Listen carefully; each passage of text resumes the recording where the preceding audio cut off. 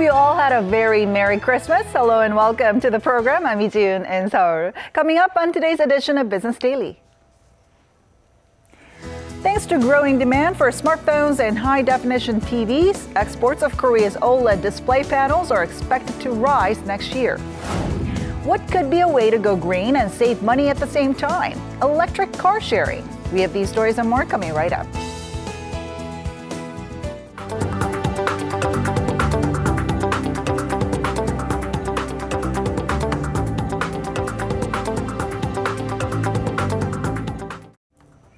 But first, Korea's finance minister says the country will continue its corporate restructuring drive next year. Speaking at a meeting with related ministers on Monday, Minister Yoo Il-ho said the government will review action plans to strengthen four key industries, namely shipbuilding, shipping, steel, and petrochemicals, and lay out the specifics of what needs to be done next year. Minister Yoo added that the government will also keep an eye on potential risk factors for other key industries and act to counter them if necessary. He said 2016 was a year for establishing the grounds and setting regulations for the corporate restructuring drive, and Korea's alien shipping and shipbuilding industries have been undergoing intense restructuring amid an industry-wide slump. Data from the country's statistics body looks to suggest that more young people are turning to self-employment as jobs become increasingly hard to come by. Statistics Korea report shows that more than 12% of the single household young male population had turned to running their own business last year, a near 5 percentage point increase since 2006. In the same period, the ratio of employment income out of overall earnings dropped for both young men and women, while money earned from their own businesses grew by double digits. The youth unemployment had hit a 13-year high for the month of November at 8.2%. Now turning to the latest update on the nation's bird flu outbreak, which is showing no signs of dying down. The total number of birds culled or set to be slaughtered exceeded 26 million as of Monday, wiping out about 16% of the country's poultry stock in 40 days. Now, the government has now even mobilized armed forces to accelerate the cull and supplement the lack of manpower. Nearly 27% of Korea's egg-laying hens have been culled since the first reported case in mid-November, pushing the government to waive import tariffs on 8 types of egg products from January for 6 months. The country's daily egg output, which had been about 42 million on average, plunged 20% since the bird flu outbreak. Korea's display market is about to get a lift from growing global demand, which could in turn help drive overall Korean exports higher as well. And with the help of a weakened currency value, Korea's export trend could see some light next year. Our Shin Se-min has the details. Korea may see signs of positivity in exports next year, driven by improved global demand for its OLED panels. Analytics firm IHS Markit projects that the global OLED market will grow 32% in 2017, totaling $19.2 billion, with shipments reaching 630 million units. Already, the increased production is being reflected in outbound shipments, driving up the country's IT-related item exports by 3.3% in November on year. And major Korean manufacturers are rolling up their sleeves. Samsung Display has already poured over $4.9 billion into making small and mid-sized OLED panels for smartphones and tablets during the first 3 quarters this year, and plans to invest an additional $4 billion next year. The decision follows a deal Samsung reportedly struck with Apple for next year that includes supplying it with a large volume of OLED panels for the next iPhone series.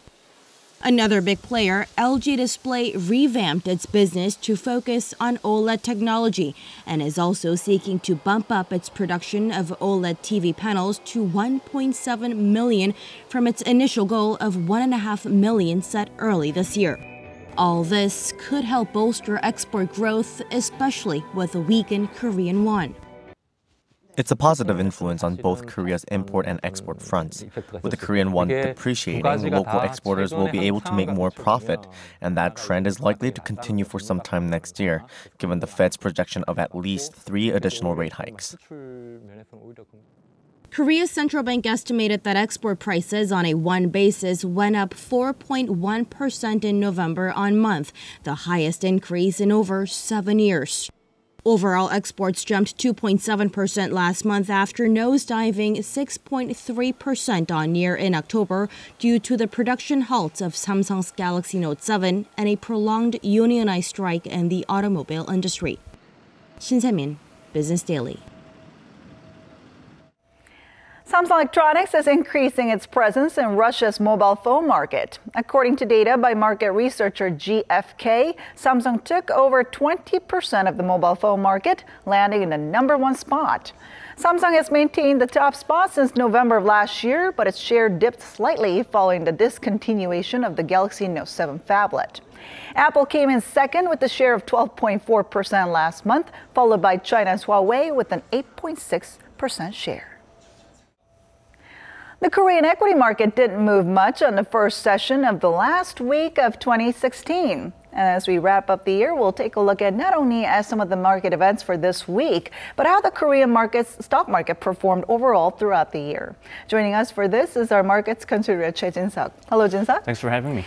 All right, so as we wind down for the year, how did the Korean stock market close on the first session of the week? Movements on the Korean equity market as we opened this year's last week of trading were quite muted. The Kospi was mostly in positive territory throughout the session, closing at 2037.75, up by 0.09% compared to the previous session. Institutional investors were the only net buyer on the Kospi market. The Kosdaq market, though, opened the session with a slight uptick, but it soon gave up early gains to fall by 0.74%, closing at 615.16. Trading volumes of both markets remain relatively low. So not only are things pretty quiet on the trading front, it doesn't look like there's a lot lined up for the week either. That's true. That's one of the reasons why experts expect investors will be in the so-called wait-and-see mode throughout the week. In terms of economic data, we'll have housing and consumption indicators from the U.S. Except for those indicators, we do not have major economic data such as employment. But as we are getting closer to the year end, investors in Korea might want to turn their eye on stocks paying high dividends before the ex-dividend date on Wednesday. For investment strategy for 2017, investors and experts will likely take a close look at the government's announcement on Thursday, which includes key economic policies going forward. The Korean equity market will be closed on Friday and reopen on January 2nd. Then in terms of annual performance, how would you say markets did? In short, the Korean equity market failed to escape from its consolidation period once again. The Kospi index has risen by around 4% compared to last year, but the market has severely underperformed compared to overseas markets. This year's intraday peak for the Kospi was 2073.89 on September 7th. That's well below 2231.47 on April 27th of 2011, meaning the Kospi index has been stuck within a certain range for at least 5 years. Korea Exchange said the volatility of monthly returns on the Korean market is only 1.87 in 2016, much lower than other emerging markets including China, Brazil, Russia, and India. Decoupled with the entire market, Samsung Electronics, though, has enjoyed a huge rally all year long. Share prices of the company have risen by more than 40%, surpassing its all-time high many times in 2016. So what are the predictions for next year? I mean, what will be some of the major market events? Experts expect market conditions in Korea will be at least better in 2017. According to 9 major security firms surveyed, the Kospi market is expected to trade between the 1890 and 2233 range in 2017, which means the market can rally by about 10% if things go really well. Quite a few firms expect that the market can escape from its prolonged consolidation period by around Q3 of 2017. Experts cite economic stimulus measures from the US and China as well as global economic recovery as reasons for being optimistic. However, political uncertainty, both from home and abroad, can always spook market sentiment, which is why experts remain cautiously optimistic for next year's market. But the Korean stock market has been mostly isolated from overseas markets when it comes to strong rallies. So how did things look like this year, and do experts expect this trend to continue next year? Unfortunately, the answer would be yes. Okay. Among major stock markets over the globe, Brazil has enjoyed a huge rally of more than 30%, followed by Vietnam of about 15% and the US of about 10% last year. Although the Chinese stock market has suffered from a more than 10% decline, the Korean market has underperformed compared to global markets. A similar trend is likely to continue next year. Shinyoung Securities even describes this as the US market being born with a silver spoon in its mouth, while the Korean market being handed a third spoon. But there's always bright spot. In particular, I would like to focus on analysts' calls saying that cyclical sectors, including IT, financials, and materials, will outperform within the Korean market in the latter part of 2017. If this potential rally is supported by economic recovery in the country, you never know, the Korean market might be in the global spotlight next year. All right, let's definitely hope for that. Thank you so much for coming in today. Thank you.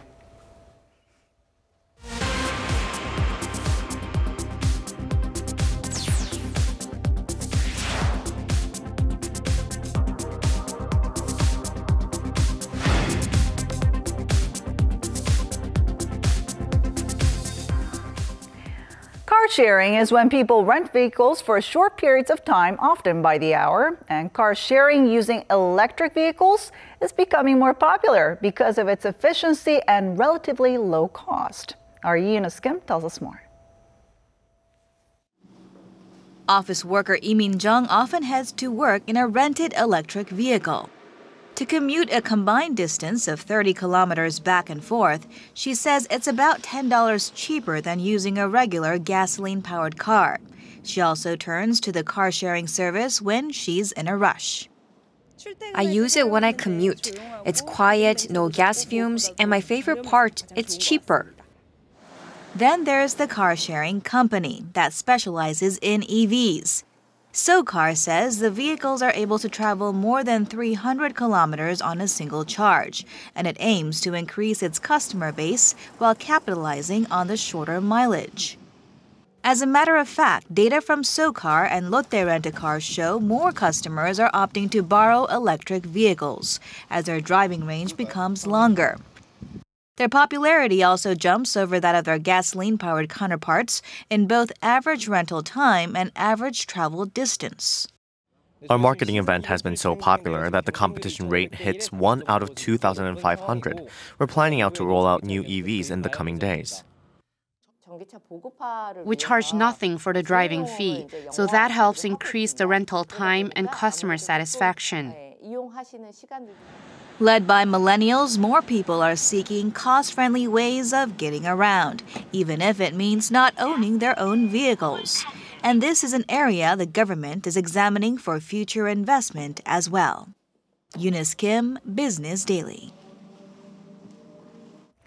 And major developments are being made in the domestic drone industry as Korea looks to become one of the most advanced leaders in drone technology. Our Lee Joo-young has more. A small joystick that accompanies a wireless thumb ring is all you need when it comes to controlling the speed and direction of this unmanned aerial vehicle. Existing drone controllers need to be handled with two hands and require a considerable amount of practice for operation. But Shift is a drone controlling system developed for easy and intuitive control of drones with one hand. Developed by Seoul-based startup Disengineering, the controller Shift is just one byproduct of the government's $428 million investment to nurture the drone industry as a new growth engine. The handheld device can take professional aerial photographs and is also compatible with other company models. We are aiming for prompt mass production to offer our products globally by the first half of 2017. We're also in the process of signing contracts with other drone manufacturers to allow users to control their drones with our device. This comes as the global drone market is set to grow from $6.4 billion in 2014 to $11.5 billion in 2023, with discussions underway to utilize drones in various industries. Drone racing is also quickly becoming a major event in the UAV community, with the fledgling sport emerging as the next big potential pastime. Lee Ju-young, Business Daily.